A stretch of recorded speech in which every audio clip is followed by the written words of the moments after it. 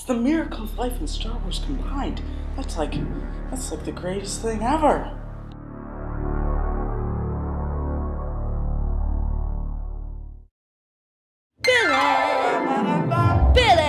Bylen. The mother and father had intercourse.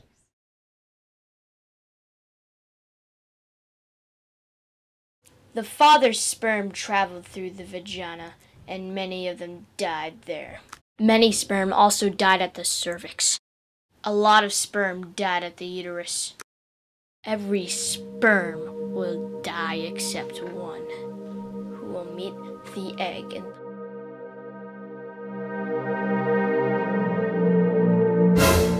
the last living sperm implants itself in the egg, and the egg becomes a zygote. It only takes 46 chromosomes, half from each parent, to start a human life.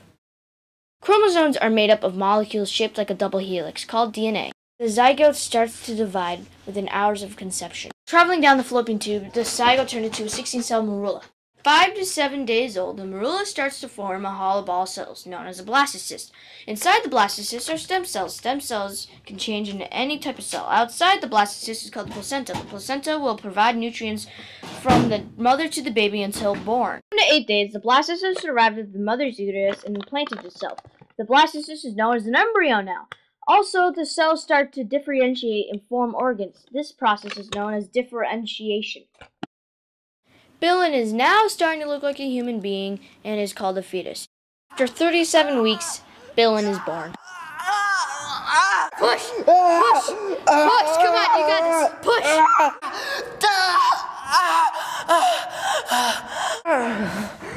It's a boy. My baby. Bylen. Bylen is a healthy baby. At adolescence, Bylen is able to have a child. As Bylen gets older, his body becomes slower and he eventually dies. Bylen as an old guy is really boring.